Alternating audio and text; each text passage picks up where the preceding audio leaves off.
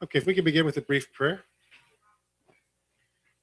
Through the prayers of our Holy Fathers, Lord Jesus Christ, our God, have mercy upon us and save us. Amen.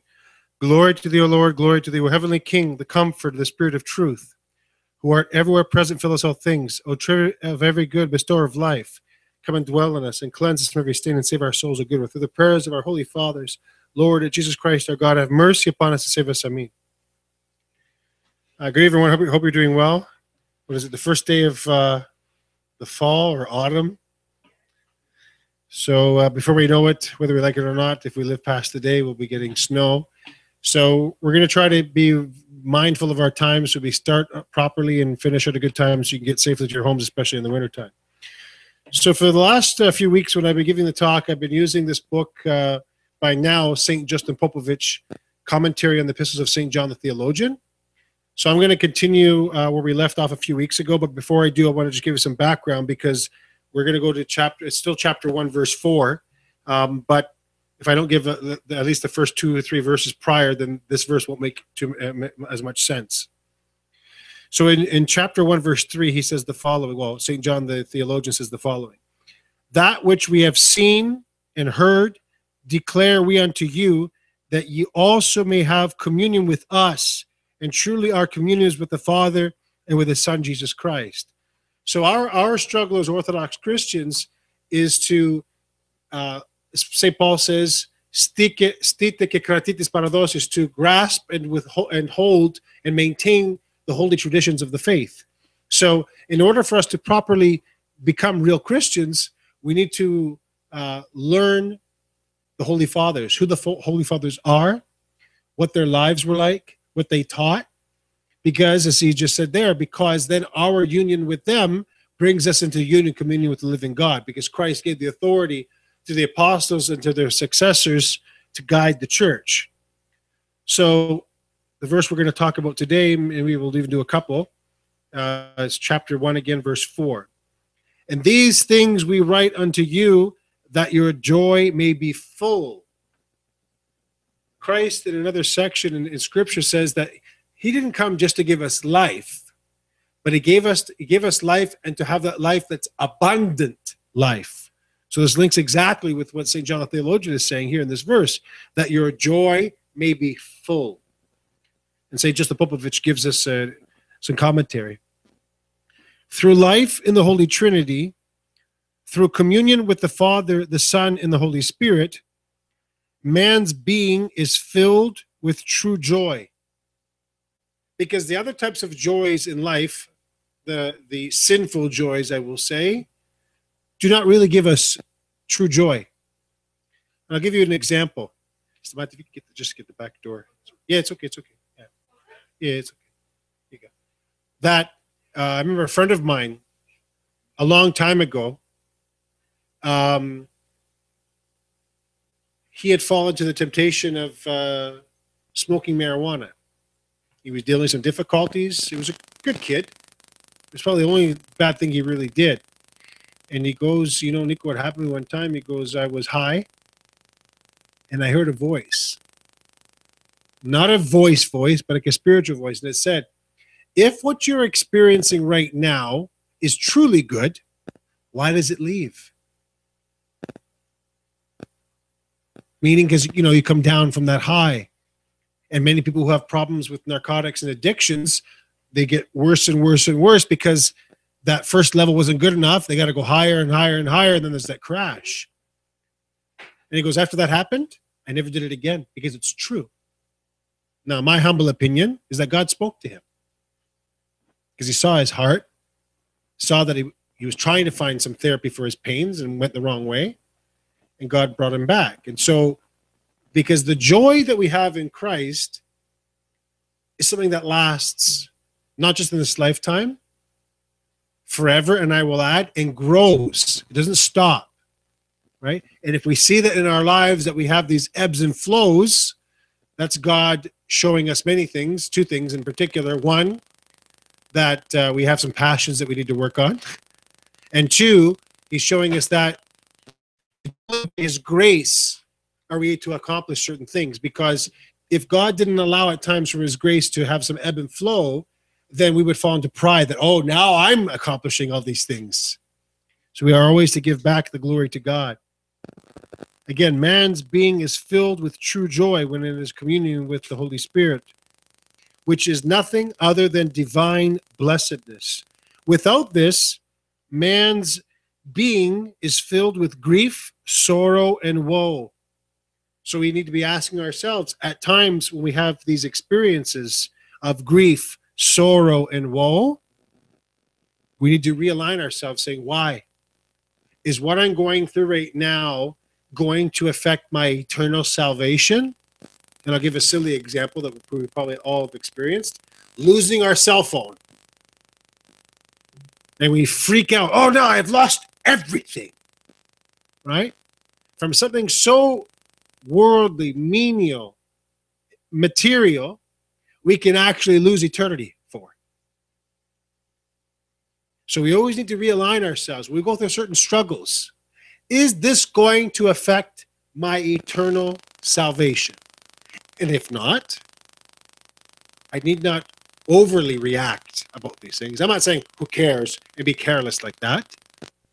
But our measure, how we react to things, should be with that in mind. If not with that, then what can death, and even before death, sin, fill the human being? A current of bitterness or sinful pleasures that gradually change into bitterness. And we see this, and God willing, during Great and Holy Lent, which may seem a long time from now for Pascha, but it'll come quickly before we know it.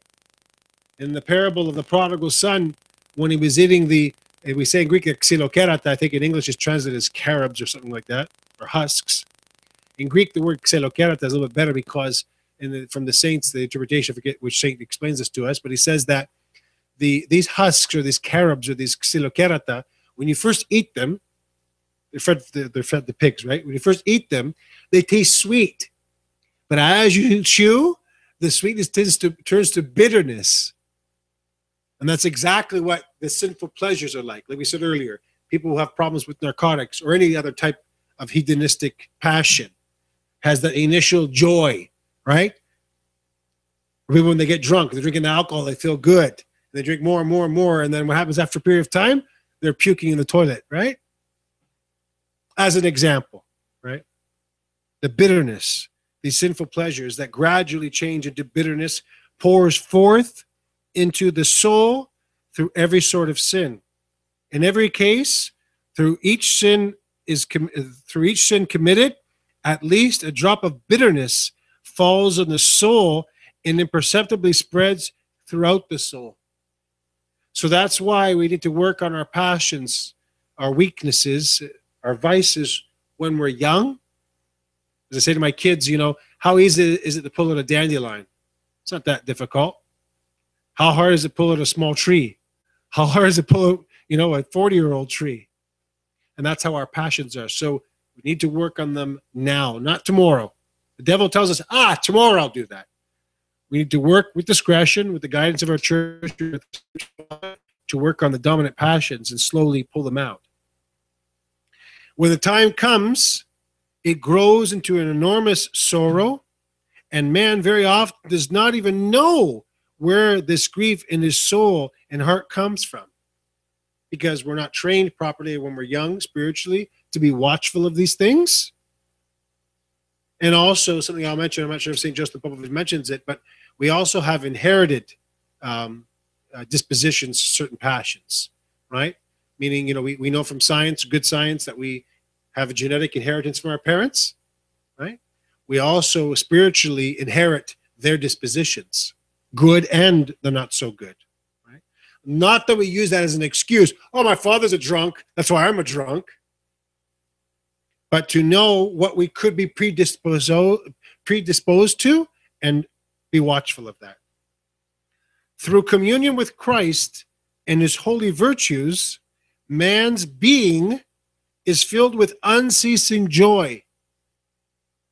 And we at times should, and I hope, again, I'm being positively presumptuous tonight, should have experienced this at least once in our life.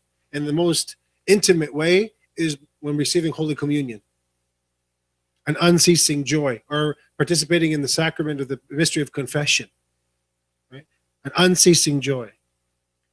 Through living the love of Christ, man's being is filled with inexpressible joy.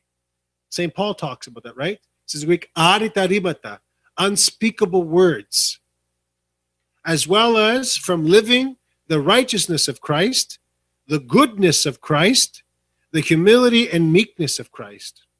And when man looks into himself, behold, he is completely filled with divine joy. So hopefully one day we say, not just with our words, but from our heart, what St. Paul said, some of the most beautiful expressions that we have from St. Paul. Paul is called the mouth of Christ. It's not I who live, but Christ who lives within me. Like literally. Some of the early, I think even Russian monks would do this.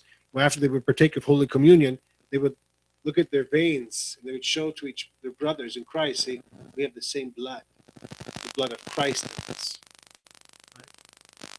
And that's what should be our joy. So when these temptations come of grief, sorrow, and whatnot, remember who you belong to. Remember whose blood you have within you. Remember whose baptism you wear. Remember who you commune with. And that will give us great joy. But the ways of the world, the fallen ways of the world, want to blot this from our mind and only focus on the sinful things, the evil things, the bad things. We need to remember who we belong to. And when man looks into himself, behold, he is completely filled with divine joy, and there is not a trace of grief or fear of death in him. And you'll notice this, hopefully, when you read the lives of the saints, especially the martyrs. How could they martyr? Because of this. They knew who their true love was. What does it say in the scriptures? You have forgotten about your first love. Our first love should be for Christ. And oftentimes, yeah, we love God, but he's not first. And so that's why certain temptations happen. God allows certain trials and temptations, even very difficult things to happen, to help us refocus where we should start. It's not that we shouldn't love our wife or our children or our neighbors or whatever it may be. It's natural, human to love. But the first we do is to focus on God, because when we are in love with him properly, then we can properly love everyone else around us, including our enemies. Think about it. To love neighbor, your brother, your sister, that's natural. To love your enemy? Come on. You cannot do it without God within you. It's impossible. That's to show you the surpassing love of God. Because he shows us in his example, what does it say in the Psalms, if I'm not mistaken, that he allows the rain and the sun to come out upon the evil and the just, to show us how we should be. Therefore, the holy theologian proclaims, and these things we write unto you, that your joy may be full. Pepliromen is the Greek word. So when those temptations come, and they will come, remember the joy of Christ. Remember what he has, not just for us later on when we die, but from now. That should be our source of joy and encouragement. So that's all he was commented on verse 4. Before I go to verse 5, are there any questions or comments on what we just went through? And if you do, Fanny has the microphone. If you could kindly just take it from her, or you can leave for the end, wherever you feel comfortable. So verse 5. This then is the message, in the Greek, iagelia, which we have heard of him and declare unto you, that God is light, and in him is no darkness at all. And St. Joseph Popovich comments on this. This is an exceptional message on the part of the God-man. God is light. It means that he is the cause and source of everything that is of light. Truth, good, righteousness, and immortality. Think about it, light. And what does Christ say in the scriptures? those who work evil deeds, when do they do them? At nighttime, in darkness, where they cannot be shown. Right? Because when there's light, everything is seen, and people do not want to perform their evil acts. But he is by no means a cause or co-cause, a source or co-source of evil, sin, death, and lies. Because again, and I encourage you to go back and read the book of Genesis. God created everything for us to enjoy. He did not create the fallen world that we have right now, the ways of the fallen world. So that's the deal that we need to remember when we go through certain difficulties. God has greater things for me than this world. Not that we should enjoy this world in the non-sinful way, because it is a blessing, the things we have in this world, but not our sole purpose in life. Sometimes we lose focus, right? Even when we're having good days, and I often actually have good days, we forget about God. You might have a great day where nothing might go wrong that day. It's a perfect day. It happens. God allows. But that's not the be-all to end-all. That God has even greater things for us. Christ spoke this message, and through his life showed that God truly is light, and in him is no darkness at all. Where is the darkness in the God-man? Where is the sin in him? Can anyone find sin in him or darkness in him? No one is able to find it. Darkness is from sin, and sin is from the devil, who is complete darkness. For the devil is the devil because he is, in every way possible, a genuine opposition to God. And from the Greek, diavalo, which means I turn upside down. The devil does. He turns things upside down. And I love how he says this, the last part there. A genuine opposition to God. The devil is not the opposite of God, because that would make him a God. There is only one God. The devil opposes God. God is light. The devil is darkness. God is life. The devil is death. God is truth. The devil is deceit. That is why the Lord Christ, as the true God, was able to say about himself, I am the light of the world. So we should ask ourselves in our daily lives, are we light or are we darkness? Are we truthful or are we deceitful? And the devil, I am the light of the world, and I am the light of life. And the devil could rightly say about himself, I am the darkness of the world, I am the darkness of life. And even look at our own lives when we sin. We're darkened. And the Father says certain times our nous, again, it's hard to translate in English, but our mind's eye is darkened. And that's why it's very important. St. Paul tells everyone to do this, to say the Jesus prayer. Where he says, pray without ceasing. Because when we sin, oftentimes, if not every time, is because we're not praying. We're not being watchful. The thoughts come in. The evil one, he throws his darts. And because we're not watchful, we take those darts in, and our nous gets darkened. So when those thoughts come, you flick them away by saying the Jesus prayer, right? Where we say in the Matins or Orthodox service, all the nations compass me round about, but by the name of the Lord, I ward them off. So important at all times, as much as possible, to say the Jesus prayer. It is only because of him that God does not see, it is only because of him that man does not see the meaning of the world or the purpose and goal of life. Through his darkness, he blinds human eyes from seeing what the world and life are in reality. Light is necessary for the eyes to see, and only Christ, the God-man, has it and gives it. We see the light. Without light, our eyes are useless. That's what I was saying earlier about Great and Holy Lent for Pascha. when the priest comes out, all the church, if you notice, is all in darkness. And then the priest comes out. What does he say? Vef de lavet de fos. Come receive the light that does never set, the unsetting light. We have a physical light that we see, but it's to show us the spiritual light of Christ. And if, especially this generation right now that's being born and growing up, it's only if they have the light of Christ will they be able to walk in this very dark world. So that's why we should not fear. We should be teaching our children through our example primarily,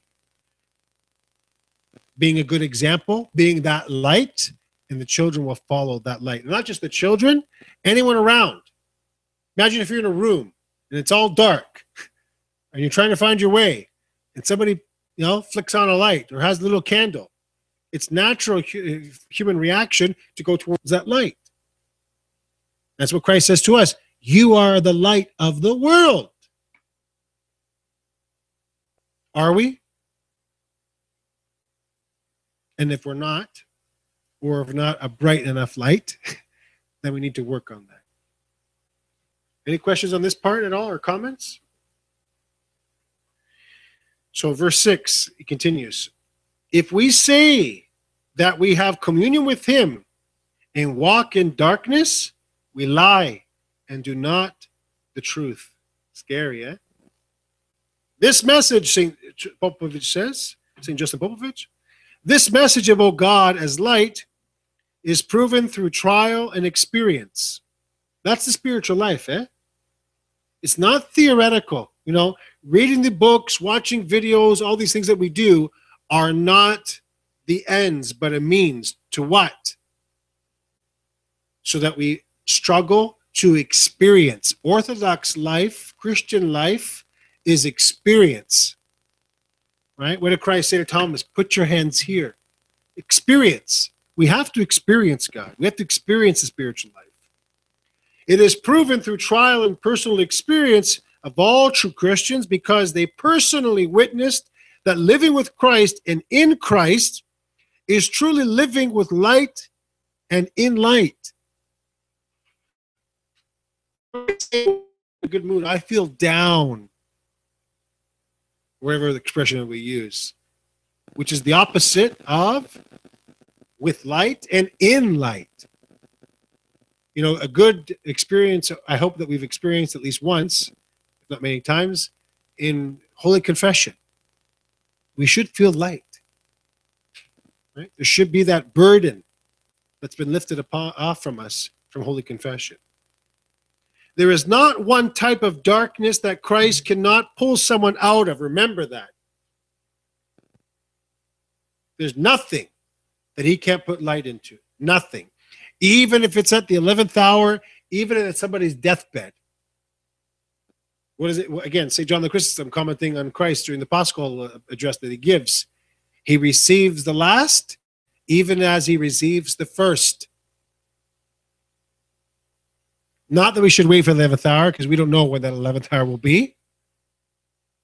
But for our friends, our family, our friends, neighbors, enemies, people that we have a relationship with, whether positive or negatively, that we should wish upon them, at least, Lord, in their 11th hour, that they may have that repentance, to always have that hope. The devil is the sower of hopelessness. If whenever we experience or feel hopelessness, it's not from you, 100%, and it's not from God. It's from the evil one. So those negative thoughts, those feelings of hopelessness, depression, whatever you want to call it, throw it away, because it's not from God, and it's not from you. When René Descartes, said, I think, therefore I am, nobody.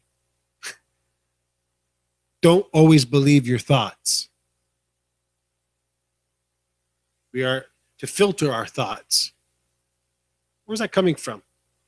What's that experience on my soul? Is it helping me come towards God? Is it helping me repent for my sins? Even people, their dreams. Oh, yeah, I had a dream. And someone wants to interpret their dream. Please. Whatever we do, we redeem for our salvation. Is it helping me repent? Is it helping me change my ways? Good. If not, throw it away. So again, there is not one type of darkness that Christ cannot pull someone out of. There is no sin that they cannot defeat through Christ. Through Christ. And I've seen it with my own eyes. Years ago, there was a person who, after the homily, came up and said, Nico, I was a homosexual. So I was shocked. What was I supposed to say? And they changed their whole life. How was that possible? Right? It was possible because that person wanted to conform their life to Christ, and Christ came to that person. What does he say? I knock. Everyone's door. Everyone's door. Even the worst of people that we judge as worst, God still knocks on their door. And we see this as an example for in the United States, especially where, former doctors that would commit abortion, which is murder, and then realizing it afterwards and now becoming anti-abortionists and proclaiming the evils, right? Show them their repentance. Just as the early light of dawn precedes the sun, so the light of the world and life, that is the light of the dawn of Christ's holy virtues, proceeds before Christ. When man starts to practice these virtues, they begin to pour upon his soul the light of dawn, which announces the birth of the Son, S-U-N, of righteousness, which, when it is born in the soul, never sets, as we said earlier. Right? That Paschal light never sets. Likewise, the darkness of sin precedes the darkness of its creator. If sins storm in the soul, they pour on it even thicker and thicker darkness. And thus man does not realize when he has been infiltrated by the creator of darkness and sin, the devil. And that's how we should look at other people. When people are doing certain things, whether to us or you're viewing or whatever it may be, just say, Lord, have mercy on that person's soul. Obviously, they have no idea. That's why Christ said, forgive them, for they know not what they're doing. Because there is something called, the sins that we commit, and then there are passions. A passion, a vice, is a sin that we've committed over a period of time that operates within us, and we don't even realize it. It takes control of us. For example, I'll use a silly one, but smoking, right? All smokers know, they know what they're doing is wrong, but it's a passion, right? Or other types of passions.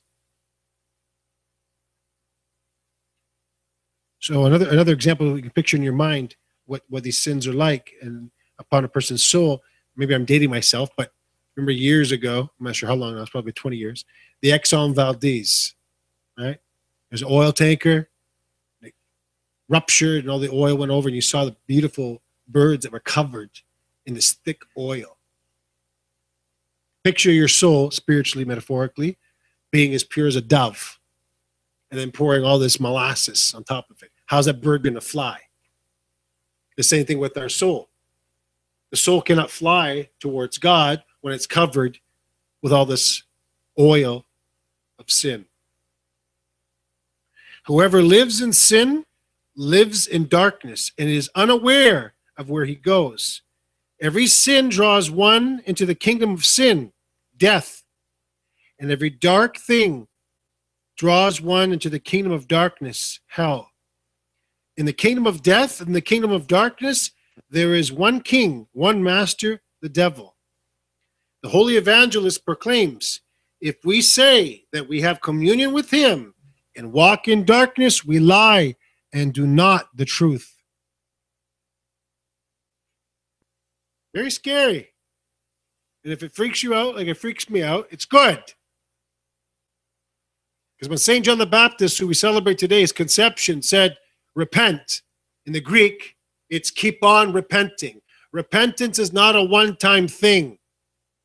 Repentance is every moment, the second that we sin, to realize it. To ask God for forgiveness at that moment. To write it down in a little book and bring it to confession to be absolved by the servant of God. And then we fly to heaven.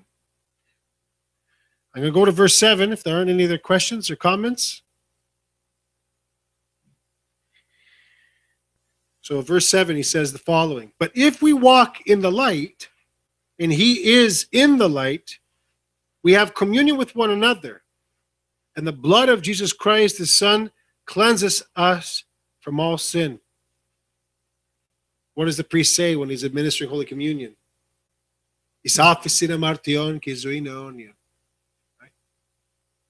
Forgiveness of sins and of life everlasting. God, the Logos is Christ. And as a quick side note, I think I said it a few weeks ago, the Bible is not the Word of God. And all my Protestant friends are freaking out saying, heresy, heresy. The Bible is words about the Word of God. Who is the Word of God? We know who the Word of God is. The Word of God is Christ, the Logos. So God, the Logos, who is light, became man so that he could give men his divine light. That's what we see in the icons, the halo. And look how the halo's become in this world today. How demonic, eh?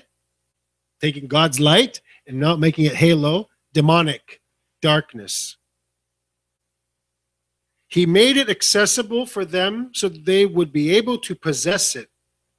In general, God, the Logos, through his incarnation, desires that everything of God be possessed by man and be incarnate in human life and in the world. That's what we see in the saints. Like we said earlier, what St. Paul said, he didn't just say it, he was living it. It's not I who live, but Christ who lives within me. That's why we have the relics of the saints, that work miracles, that exude myrrh, incorrupt. Because what does it say? In thy saints shall be no corruption. The precept is as he is, that is how we must be. Again, those of you who know me well enough, I'm part Spartan, and it's going to come out right now. I'm working on it. We are Christians at times without Christ. Meaning, Christians in name, but not in our life. I've said this many times, and God willing, I'll continue to say it. St. John the Chrysostom says, give me 5 Christians and I'll conquer a city. 5. So all the problems we see around the world, Elder Paisios, St. Paisios, when people would come to him, they have certain problems, he goes, it's my fault. He didn't even know the people. This couple comes, they're ready to get divorced, it's my fault. And they look at him, we don't even know you. What are you talking about? And what would he say? In sincerity, he said this. Well, if I were a saint of God, I would pray for you and God would help you. He blamed himself. Do we blame ourselves? It's her fault. Big mouth. Doesn't shut up. Do we blame ourselves? So we have great virtue called automepsia, self-condemnation. And even if it's not 100% our fault, what's the expression? Takes 2 to tango. Eh? Do we shut our mouths? We do not, St. Porphyrio says this, we do not defeat the devil with the devil. So if somebody's acting, let's say, an inappropriate way, what do we do? What's the expression? No? Do we fight fire with fire as a Christian? No. But in our life, how do we act?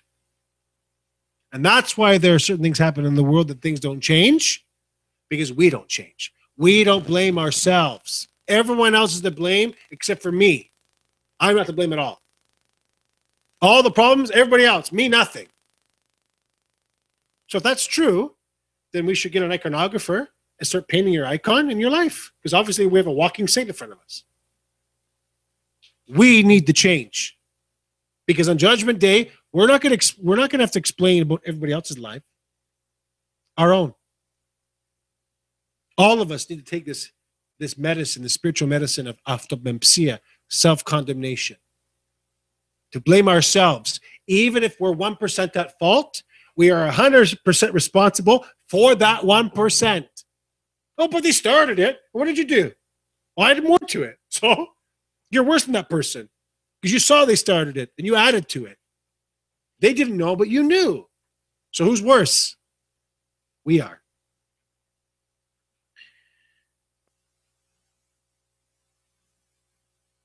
So we must become light as he is in the light, so we must be as well. Also, as he is in the truth, so we must be. Everything that is his became ours through the incarnation. What does it say? The adoption of sons. We inherit. We inherit the kingdom. Eternal life was brought down from heaven to earth by him, and with it everything else that coexists with eternal life, that is, eternal truth, eternal light, eternal righteousness, eternal love, eternal goodness, eternal wisdom, and all other eternal divine perfections.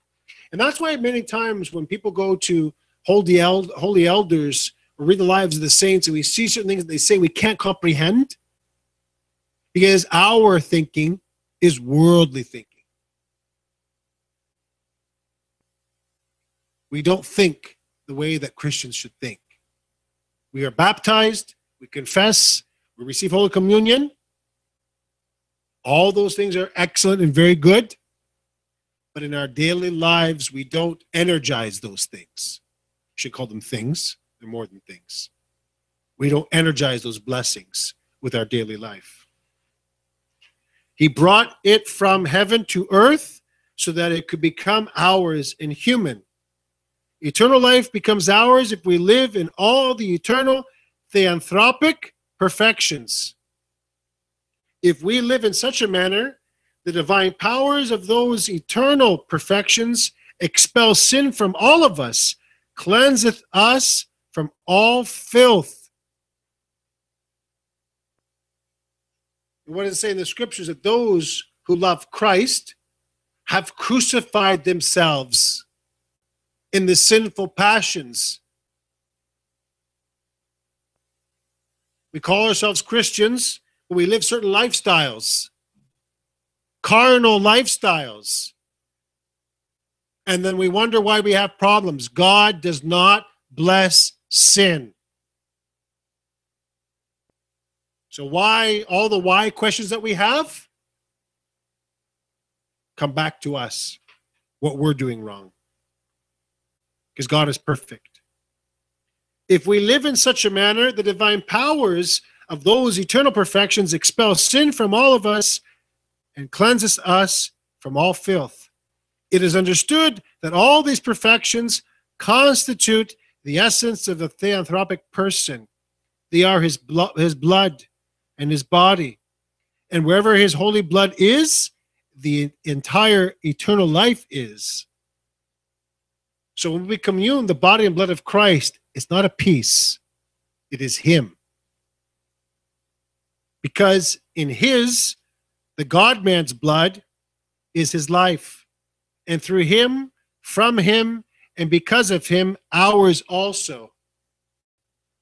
And that's where when you read the book of Revelation, it says, amongst many things, of course, those who have the blood of the Lamb will be the ones that will be able to withstand. And what is the blood of the Lamb? Holy Communion.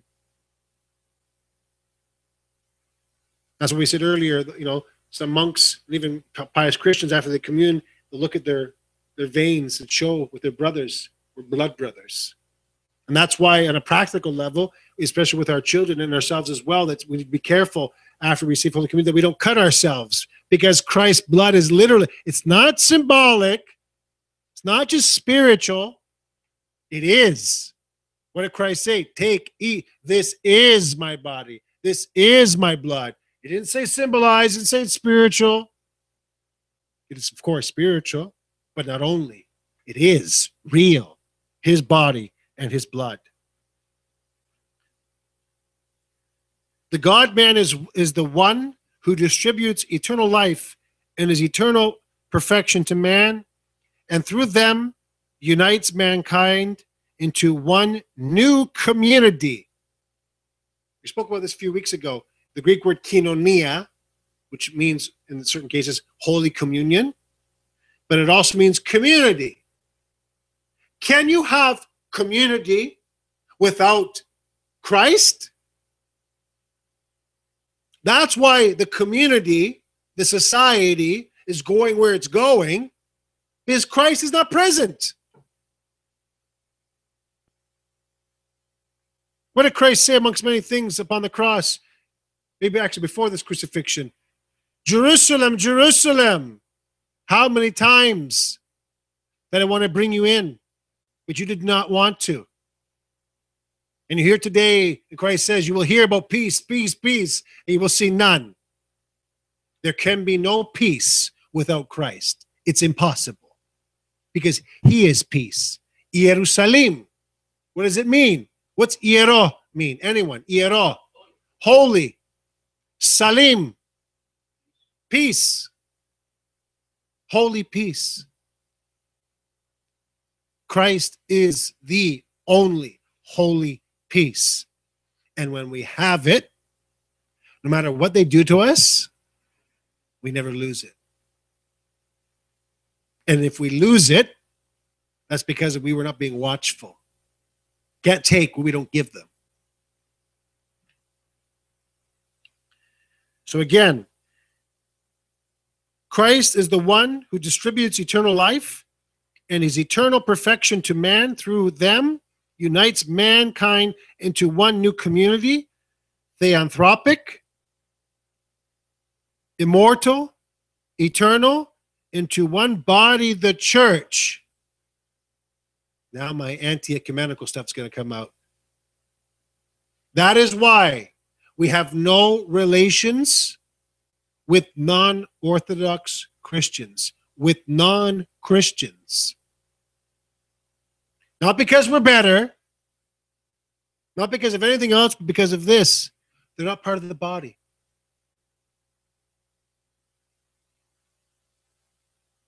That's why St. Joseph Popovich, I have an affection for him, because he followed the Holy Fathers and was boldly, outwardly outspoken, in the good sense of the word, against false ecumenism, false unities. Of course we want unity, in love and in truth. Into the one body, the church, through which flows the blood of Christ the God-man, which purifies every sin from every communicant, it's us who receive, and from every member of his theanthropic body. You know, when Christ says himself, certain sins that we commit, they're outside of the body. But other sins that we commit, the carnal sins, what does St. Paul say? Would you join Christ with a harlot? Surely not. But in our lives at times we commit certain sins, and that's exactly what we do. Oh, but I'm married. St. Paul says the wedding bed is undefiled. And who gave you the right to interpret that, meaning that it's anything goes? Those who love Christ have crucified themselves in their sinful passions. The all-pure blood washes us with light, washes us with truth, washes us with righteousness and with love. Then man's being shines with never before seen purity. I've seen that in people, where you knew their past life, they looked dark, and then 20 years pass, you see them, and their life is wholly changed, and their face looks different. It's the same person, their face is full of light, the repentance. Therefore, the evangelist proclaims, but if we walk in the light, as he is in the light, we have communion with one another, and the blood of Jesus Christ, his Son, cleanses us from all sin. I'm going to stop there. We've got some time to entertain some questions. or comments?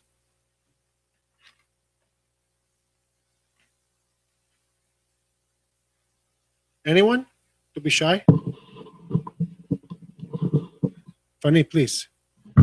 You mentioned passions and sins. I was just wondering, so what's happening? What's going wrong when we're doing our prayer rule? We're praying more, we're doing our spiritual readings, and we're still committing the same sin, and nothing seems to be changing. I like the last part, how you ended off. Nothing seems to be changing. Forgive me, those of you who know me well enough, one of my weaknesses is hockey. And, when a player's, been playing a certain way, or skating a certain way, the coach has to encourage him to change his ways. But it doesn't happen overnight, right? So we think, oh, nothing's changing. No. That's from the evil one. That thought is purely from the evil one. It's God sees the struggle. When God sees that we struggle, he will add to it. When he sees it's fit, as we said earlier tonight, because if God were to do it all, boom, right away, we'd fall into pride. Because we're not prepared for that, right?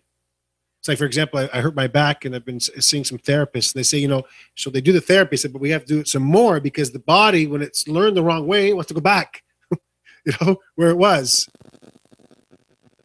So it's that persistence. And because, whether it's in ignorance or willful, we commit certain sins that become a bad habit. So it takes time. You got to fight that. If you ever stop smoking or ever stop drinking coffee or anything that we stop doing, the initial stage, it's hell. We literally say it's hell. Right? I remember I quit drinking coffee, and the first week I thought my head was going to explode. I'm talking about, what's going wrong? Oh, no, that's normal. Your body's detoxing from that drug, quote unquote. Right? So never give up the fight. God sees the struggle, and when he sees fit, he will reward you. We never give up. We fall, we get up. We fall, we get up. We fall, we get up. We fall, we get up. To fall is human. To stay down is demonic. We rise, fight again, and fight again. The teacher in the classroom sees the one child that's struggling hard. St. Paisios says, the way that we mark people's papers, A, B, C, D, whatever marks we give. Well, today you can't say that. You got to use other, flowery terms. Progressing towards or whatever. He says it's different. Say somebody has a potential for 6 out of 10. That's all they can do. And they struggle really hard and they get 6. God's marking, it's 10.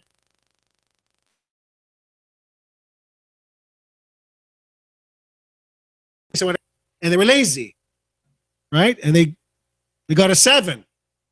It's actually a 3 because they had a higher potential and didn't struggle. So God wants to see us struggle. Christ himself says that, right? Labor for the food that does not perisheth, right? His holy body and his precious blood. We struggle for that. And St. Joseph the Hesychast, soon to be canonized a saint one day. His life is saintly, and many saintly people around the world have mentioned it. Says, we shall spit blood to receive the Spirit. In Greek, it rhymes. Doesn't mean literally, but it's a battle. It's a struggle, right? It's not a physical struggle with other people. It's an internal warfare, right? And Christ is our co-victor. We're not fighting by ourselves because that'll lead to pride. So God, maybe for a long period of time, won't allow us to fully see our accomplishments. When we're prepared, he'll remind us, that was me. So just keep struggling and never put down your sword, your spiritual sword, and God will crown you. And he's already crowning you. Sometimes he crowns us, we don't even see it because, again, we fall into pride. So when we're prepared, he'll show us. Sorry for a very long-winded answer to your question, but I hope that helps. Anyone else with you? Kiriako? I can see the thoughts going all over. Feel free. If you can just use the microphone. You sure? Okay. you just pass the microphone back because, oh. Yeah. Well, the fallen world. And I feel sorry for that person, right? Because if that person doesn't repent before they die, the accountability, right? Like that's one thing we should be aware of. When we commit a sin, we're accountable to God for what we did. But if we lead other people into sin, right? Likewise, when we work virtue and we do godly works, if other people benefit from that, we also get reward from that too, right? It's like a spiritual envelope. You know, we all have spiritual envelopes, and those good works that we do for God's glory go into that envelope. And if other people are encouraged by that, I'll give you an example. I'm going to say it now because the gentleman's upstairs and won't hear me because I don't want to praise him. But, you know, they sacrifice to have the space for us.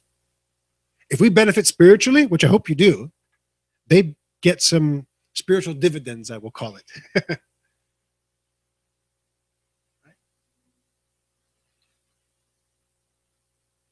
Anyone but yeah?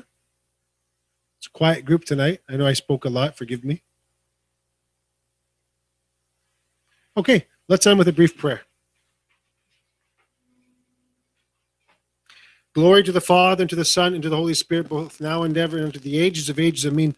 Lord have mercy, Lord have mercy, Lord have mercy. O Christ, the true light, who dost enlighten and sanctify every man that cometh into the world. Let the light of thy countenance be signed upon us, that in it we may behold the unapproachable light. And guide our steps in the performance of thy commandments by the intercessions of thine all immaculate mother of all the saints. Amen. Through the prayers of our holy fathers, Lord Jesus Christ our God, have mercy upon us and save us. Amen. Have a good night. Thank you for coming.